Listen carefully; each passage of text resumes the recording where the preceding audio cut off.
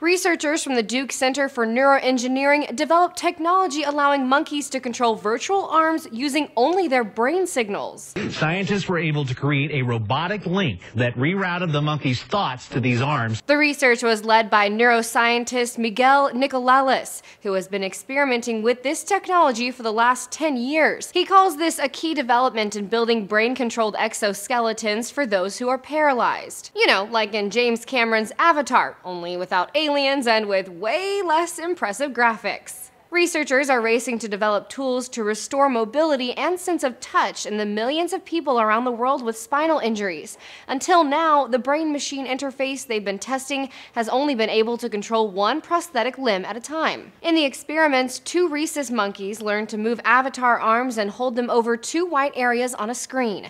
While connected to the computer through surgically implanted electrodes, they used their thoughts to replicate the movements in a virtual space. The monkeys did not have to control their hands, which would require much more control and coordination.